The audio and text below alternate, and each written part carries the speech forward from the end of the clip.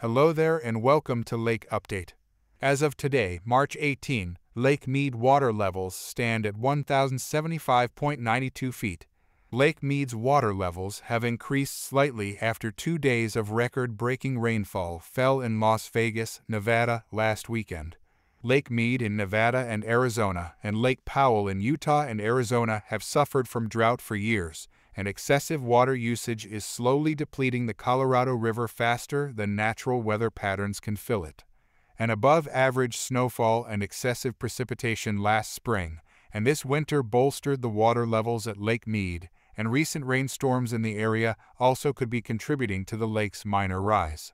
Lake Mead water levels have risen since the beginning of the year, but they began to level off in late February and began to decline in mid-March. However, levels have experienced a slight rise since March 15, when heavy rain hit the region. As of Monday, levels were at 1,075.92 feet after reaching 1,075.92 feet on Friday. Heavy rain hit the Las Vegas area on Friday and set a new daily precipitation record of 0.35 inches.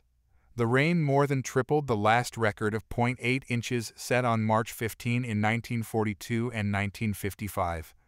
Another daily precipitation record was broken the following day, March 16, when 0.36 inches of rain fell. Oops, we did it again. 2 days in a row of record-breaking rainfall in Vegas.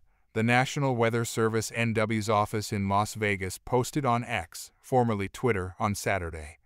Yesterday morning's rainfall set a new record the calendar date of March 16, shattering the old record of 0.20 inches set in 2003. Las Vegas' average monthly rainfall for March is 0.42 inches, and the region has already received 0.71 inches of rain this month, NWS meteorologist Barry Pierce told Newsweek. However, although the rain could have impacted Lake Mead's rise in water levels, Pierce said several contributing factors could be the reason the lake rose.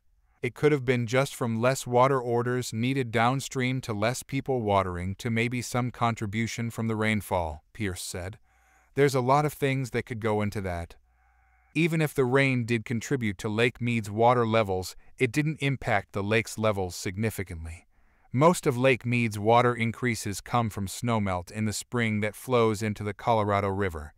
The lake is expected to begin rising steadily in April once snowmelt begins. Despite the slight dip in water levels lately, Lake Mead is still 30 feet higher than it was at this time last year,